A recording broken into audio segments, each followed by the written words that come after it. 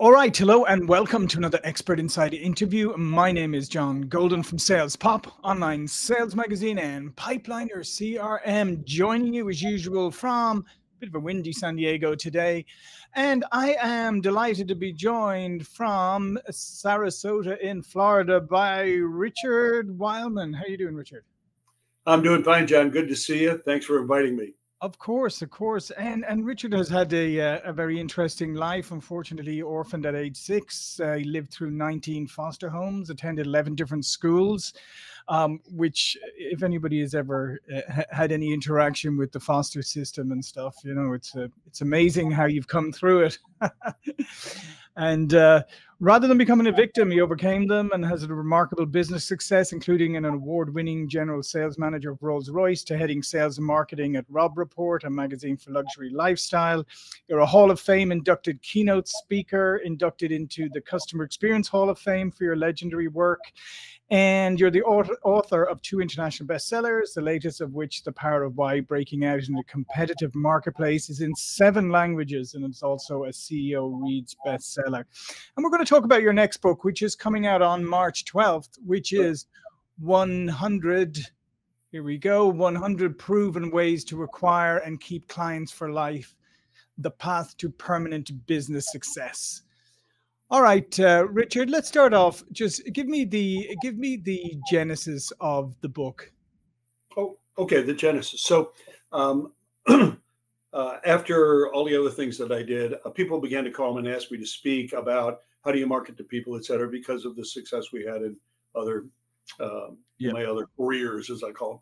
So I started a research-based consulting firm, and we've been doing this for 30 years. And what our genesis of our information is, people ask me all the time, Richard, what do you think?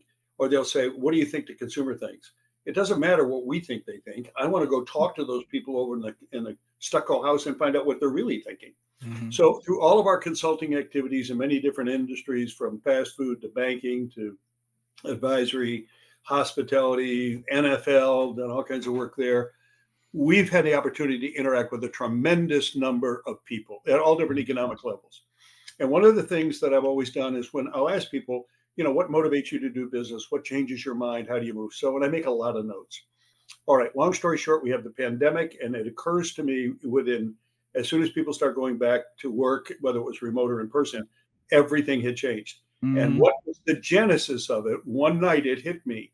What's going on with people is people are currently going through a great reevaluation. You know, we had the Great Resignation, and I was thinking about it. I thought, that's not what's happening.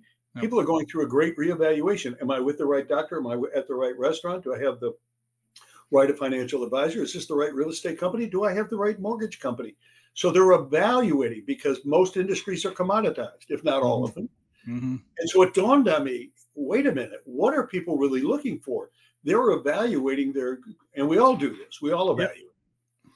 And so then I'll call it my path, to find out what does it take for people to really, number one, want to be with you. Number two, stay with you. And relationships drive revenue. Anybody in business that really is in business knows those relationships, the lifetime value of a relationship is almost difficult to comprehend because it's so significant.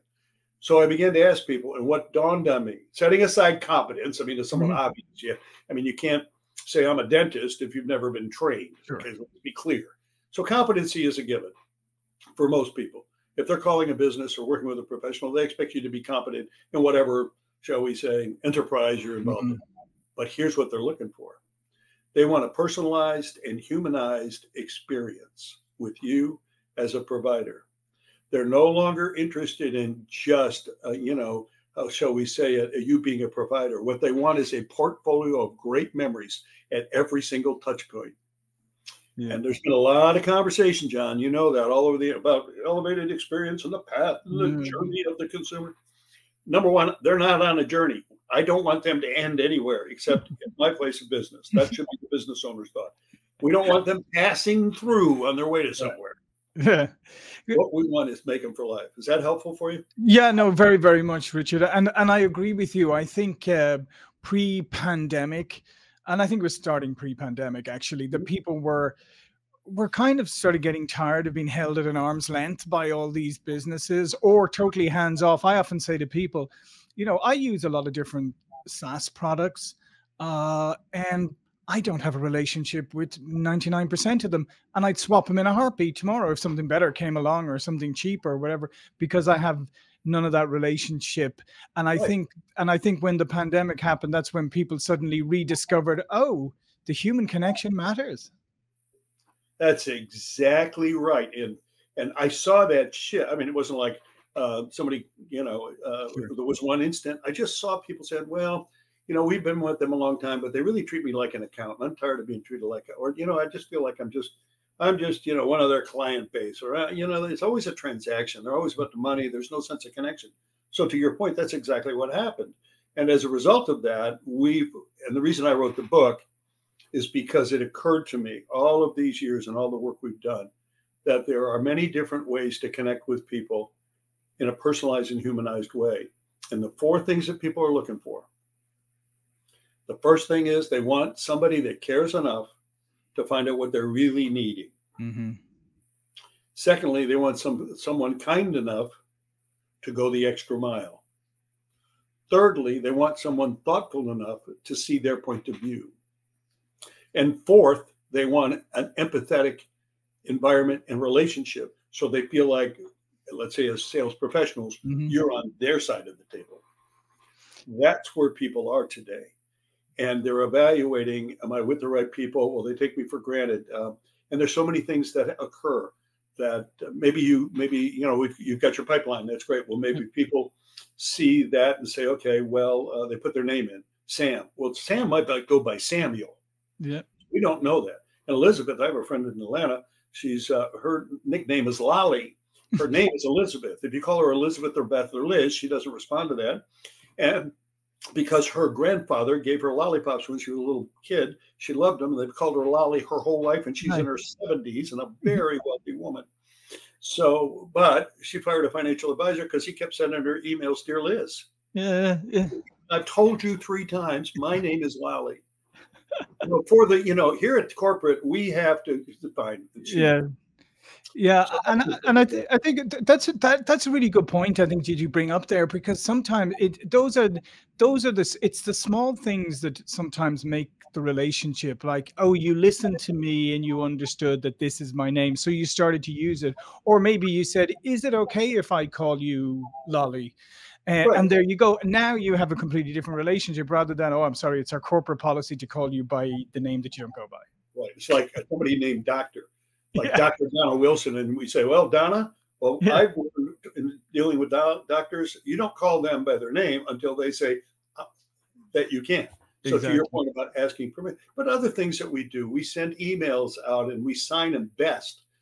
We polled that, live polls, interns on the phone. Women particularly went berserk when they heard. They were like, why did they say that? Can't they say like best regards? Best for who? Best for me? Best for... And, that really caught my intern said, wow, people are offended. They feel like it's just a throwaway line. Mm-hmm. So we began to test it. Sincerely yours, they thought was way institutional. The big winners, kind regards, warmest regards, even warmest regards. And fourth on the list was best regards. Add that other word. It's a little thing, but people felt a different sense of connection if we were gracious to them in our salutations. It's kind of like salespeople will say, so does that make sense? Yeah, no, absolutely. But it's so interesting about these things, because we live in this kind of real casual culture where people think they can get away with casual communication right out of the gate without ever discovering whether that's how the other person wants to be communicated with. Like, I mean, me personally, I use hello a lot of times for the greetings in emails, because I just go back to my dear old mother, dearly departed, who used to say hi, hey and hi and hey. Hey is for horses. Yeah. What's up? All of that, right? And you're right. That words matter. It's just like, I all the time I get an email. I'm just following up. What does that mean? If you call somebody on the phone as a sales professional and say, hi, I'm just calling up, and see where you and your wife have made a decision, or Mrs. Wilson, have you made a decision? Look, if they'd made a decision, they would have called you already. the point is, when you call people, adults want steps. So I'm going to call them on the phone and I'm going to say, hey, John, Richard Weylman here. I know that mortgage we were talking about. I figured out 3 additional steps we could take to maybe get your rate down about 1.5 points. Would that be of interest to you? Yeah. And what's John going to say? Yes. Oh, yeah. Adults want steps. I'm not calling to follow up, or not my other all-time favorite. I'm calling to touch base. I did that with the CEO probably 30 years ago. And you know what he said to me? He said, you're doing what? I said, I'm just calling to touch base. He said, great. I'm on home plate and you're out. And he hung up on me. I love that. That's fantastic. That was really the beginning, maybe, of where all of this came from. And I began to realize that ability to communicate with people, of course, living in foster homes, that was maybe the ground floor for me. But I began to realize that not only did words matter, but if you were kind and gracious and with people, if you were very thoughtful, and, kind is walking them to the elevator. Thoughtful is riding down the elevator to the lobby. Kind is saying, thank you for coming in. I'll validate your parking ticket. Thoughtful is giving them an umbrella to cross the street so they don't have to hold their paperwork over the head because it's raining. Those are the things that people remember. And what happens is you build an incredible portfolio of memories with these people. And it changes the entire dynamic, and when you demonstrate empathy, Stephen Covey, I put a quote in the book, I'll just paraphrase it because I don't have your time, but essentially what he said was that when you demonstrate empathy, defensiveness goes down and openness for a solution appears. Nihal Carter, it was a kindness activist, said, when you are kind, people remember your kindness long after they forget your title.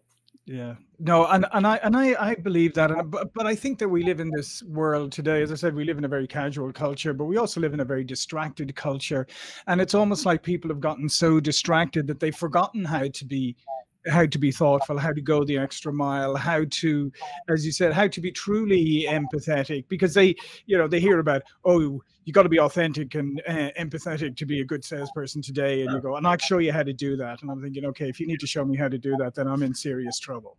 Right. Well, you're exactly right. And, you can hire attitude, you can hire effort, but you can't train nice. I mean, that's sort of fundamental. So you have to think about it from that perspective. But in terms of empathy, I really struggle with this because, we have we're a consulting firm, but I speak at, Sure. I speak all over the world, as you know, and do keynote after keynote. But the thing that always came to my mind was, it's not good enough to get up there and talk at a galaxy level. You need to be doing this to elevate the customer. You need to be, well, that's good. But that audience is sitting there saying, well, that's really good. And I agree with that. But how am I going to do that? What are the steps? What do I do? How do I get there? So I've really built our entire business around prescriptive tactics. And I had a call from a fellow Friday. He said, I want you to keynote our convention because we've had plenty of people tell us what to do. We need you to come in and give us some prescriptive tactics so we can get this done. And then that's not about me. What that is what's going on in our companies, that people today want a path. They want a path to move forward on. So this empathy thing became a real issue for me. I was really struggling. I can tell you to be empathetic, but how can I write a very prescriptive? The book is 100 proven ways. Yep. It's 100 prescriptions is what it is, with what to do, how to do it, and a story, and everyone backs it up. Now, with that said, I woke up in the night. I sat straight up in bed like that, startled. And I went, it's the predicate. It's the predicate. And my wife woke up. She said, there's a predator? And I said, no, it's the predicate. It's the predicate, honey. I said, the predicate's in the wrong place. So I jumped out of bed and I read it. She said, what are you doing?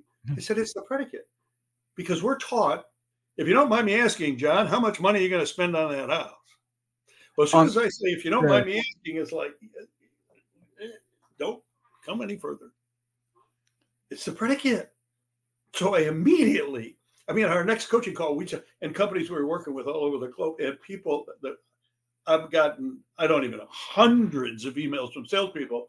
Oh my God, I put the predicate on the back. It was like a whole different question. And people felt like they were talking to a friend. So let me give you an example. So if I said to you, well, how much money are you going to be investing with us? Well, that's what people do. Or you don't Yeah. mind me asking, how much money do you have in the bank right now, John? Yeah. Then my answer. We talked about that right a second there, big boy. Yeah, On the other hand, exactly. so John, how much money would you like to invest with us, if you don't mind me asking? It's a lot different. And people go, well, I wouldn't normally talk about it, but let me tell you my situation. Mm. And every salesperson can switch that predicate and win. Another Yeah. thing that I discovered through this journey of writing this book and talking to people, I would say, what helps you move your business to someone else? So, well, when we're exploring working with somebody else, we hate it when they're aggressive. I said, well, what do you mean by that?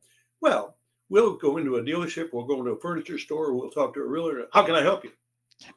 I don't know. Yeah. You got a problem. I don't know how you can help me.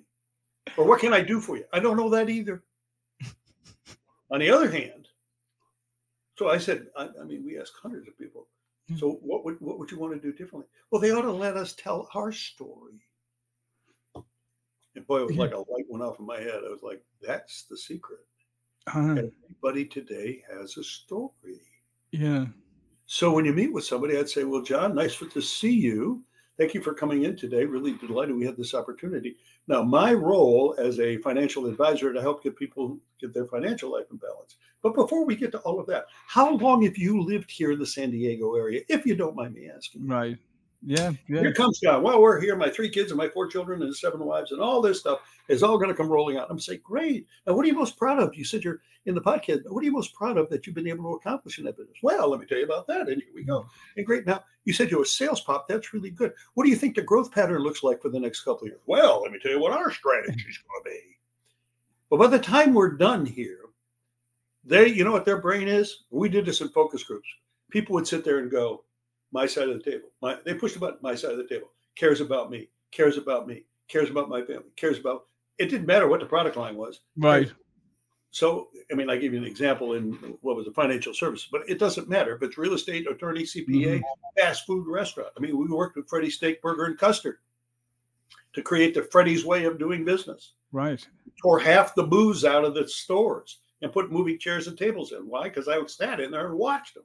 And the kids that come in at night from the baseball game and others, the church group and all of this, and they're in booths yelling over to each other, disrupting. Yep. I said, tear out some of these booths and put movable chairs and tables in. Why? Right. So they can have a sense of community right there. Well, they just won the National Restaurant Award for the best casual in the country. They beat them all. Smashburger, Culver's, everybody. Why? They build a sense of community, a sense of belonging, a sense of relationship, and people say we're in the right place. Yeah, and that's such a different approach to, as we see a lot of things today, where it's just kind of trying to force you down paths all the time. And we don't like to be feel like we're being pushed down a particular path. We want to go down the path voluntarily if you convince me that that's a good path for me to explore. That's exactly right. And the convincing's good. But if you begin with curiosity, wow, people then are curious. Well, how can, if somebody says, so what do you do? Well, I enjoy what I do because as a podcaster, I really help people get new information. Oh, really? Well, how do you do that? Well, let's have breakfast for lunch one day next week, and I'll explain our business model. And then you can tell me how you got your business started. And maybe you could be a guest. Yeah. The point is, instead of jumping, let them have an opportunity and position yourself in a way that they see you as a resource to solve their problem, not somebody trying to convince them. People don't want to be convinced anymore. Curiosity is driving the game. They don't like, look, people don't want to be sold anything. If they can go online and buy it. They're trying to solve something. So if you can come with the attitude of humanizing and personalizing, elevating their experience, being kind, thoughtful, caring, and empathetic, they want to do business with you. That's why, you are very big in the CRM business. And I have people, well, I have this CRM and I have this CRM. I said, it doesn't matter what, you labeled it. I said, what you have to do, though, mentally, is realize, yes, it's a customer relationship management system. But the way you should view it is a customer experience management system. Yeah, absolutely. And the thing you do at Sales Pop is you set up all these different fields. Well, that's great. Doesn't like alcohol. I have a situation right now. CEO called me. They're going to lose a $17 million household. Why? Because people don't drink. They've told them 3 times. just got invited to a bourbon tasting to meet the new CFO. Oh yeah, and yeah, that's a really interesting one. Actually, just an interesting thing too that might interest you, Richard, as well. On the CRM side for our support, we deliberately have invested in people and make it a human-based support. So when our people go on, and when somebody has a problem, they go on and they help them and they find out. And they just don't. They're not about closing tickets. They're about solving the problem and then advising, maybe helping, maybe, and that's what and that's the number one thing our customers say is that our service is next to none. Well, and the reason is why? Because you're taking time to guide them and give, if I'm hearing you correctly, prescriptive tactics to be able to implement and get the value for their money that they're looking for, and to get the experience where they feel like they're at the right place with the right provider. And everybody, I don't care where you get your hair cut, your dress dry cleaned, your shirts pressed, it doesn't matter. People want personalization and humanization. I'll give you an example. I was out today, I pulled into a parking spot, and it said, there's a big sign, and it said customers only. We've all been to those, haven't we? Yeah. Those signs, right? So, what do you think it said underneath? It probably said, all others will be towed. Not this guy. He's built a massive business. It says parking for Monarch Direct customers only. Underneath in red letters. All others will soon become customers.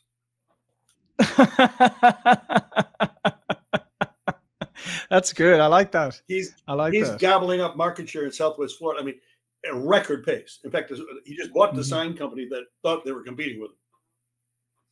Oh, really? Again, it comes back to what we were saying about the humanization. There's an interesting thing. It was about 3 or 4 days ago. I don't know whether you saw in Canada, where Canadian Airlines got taken to small claims court by somebody who'd bought a ticket, but through their chatbot. And they're supposed to get a discount because it was a bereavement, and apparently they have a policy, if there's a bereavement and you have to book quickly, you get a discount. Anyway, person didn't get a discount, got wrong information from the chatbot, took them to small claims court, and Canadian Airlines brilliantly decided to say, oh, well, the chatbot, that's a different entity, so we're not responsible. We can't be held liable for what the chatbot says. And of course, the judge in the case went, that's the stupidest excuse I've ever heard. It's not me, it's you. Don't you remember, it's you. It's not me. But I think it's a classic example of just forgetting about people. Right. Listen, Patricia Fripp, a good friend of mine, also a Hall of Fame speaker. Yes, I know her. I've interviewed her a number of times. Oh, you have? Yeah. But she's a lovely, delightful person. But she has I'll paraphrase a little bit here, but basically, when you close a sale, it's the beginning of a relationship. It's not the end. And that's exactly the point. The challenge is that too many business owners, CEOs, and others are so focused on results, they don't understand the way to build a pipeline is to build relationships, because the relationships are the long-term and the lifetime value of that particular customer or client, however you want to describe said individual. So the way people are treated today is the hallmark. That's what people look for. In the book, in the intro portion, I talk about Chewy. And if you like, I'll tell you a very brief story. Yeah, please. The bedrock. Okay, so I'm speaking in Nashville at a convention a year ago, November. I don't know, ballroom, 1,200, normal general session. A lot of people. Yeah. And I'm talking about elevating the client experience to stand apart from the competition. And here's the strategies. Here's how you do it. And people were writing like crazy. And I said, so as an illustrative point about how your brand could be highlighted, I read on LinkedIn this morning, I said, I noticed a post that a woman had done that she has a standing order with Chewy. And every month she gets cat food. Well, this month being November, she got the cat food order, and she called Chewy and said, I want to return the cat food. My cat has died. And the rep at Chewy said, absolutely not. We will not let you send that back. We want you to donate it to the local shelter.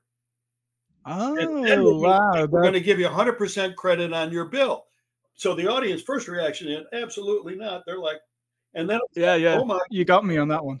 Well, it was like, and then I said, but that's not the whole story, because 3 days later, she got a bouquet of flowers and a handwritten note of condolence from the customer service rep. John, at that instant, in the middle of this ballroom with 1,012, whatever it was, this woman stands up and screams, "That was my cat. I posted that on LinkedIn." Oh, wow. I mean, you could have heard That's amazing. I mean, the room was like total. I mean, it was dead silence. The CEO's on the front row. His eyes are like this big. And she held up her phone. She said, "And look, 1,300 likes, 1,300 likes." So I just stopped. I said, "Ladies and gentlemen, what does this tell us about Chewy?" And it was like it was programmed. The whole room starts chanting, "We're switching to Chewy. We're switching to Chewy." And I just, I said, now, do you see the value of personalization, humanization, connecting with your customer? You might say, well, they're a great big company. You know, it's easy for them to do that. Actually, I deal with big companies who tell me frontline people can't be bothered with this. Well, they'll be bothered with it when the sales slow down because they won't have as much to do, or you can lay them off and they'll go somewhere else where the companies are personalizing using it, and it will take off. Yeah. And by the way, it also obviously it makes the people working there feel more empowered, right? Somebody told me about there's one airline, I can't remember what it is, but they allow a certain amount, I think like $50 or whatever per person that works there that they can give away. I don't know whether it's daily or weekly or whatever. And somebody was on a flight and they were having a glass of wine and they said, "Oh, this wine is really nice. I really like it." And when they're getting off the flight, the person who was serving them comes over and says, "Here's a bottle for you to celebrate your trip," and all of that kind of stuff. And but it's because they're empowered by the company. Yeah. And it makes and who benefits? The entire brand. I mean, absolutely. I mean, it's like what we do with Freddy's Steakburger and Custard, the brand. I work with Bank Leumi, second largest bank in Israel, and they're redoing their website. And we did all kinds of interviews, and they sent it to me and said, "Well, are we good to go here?" And I said, "It's perfect. Got the brand promise right. We shared, we went through a whole process and helped rebrand them." I said, "Well, we got to change that My Account up there." They're like, "What do you mean?"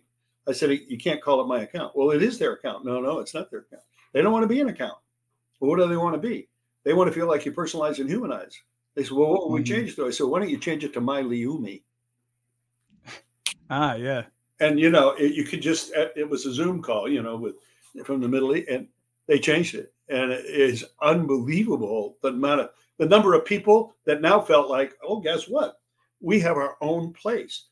And yet I go on lots of websites, your account. No, it should be my Target, my Walmart, my Amazon. Yeah. Right? Yeah. No, 100%. Absolutely.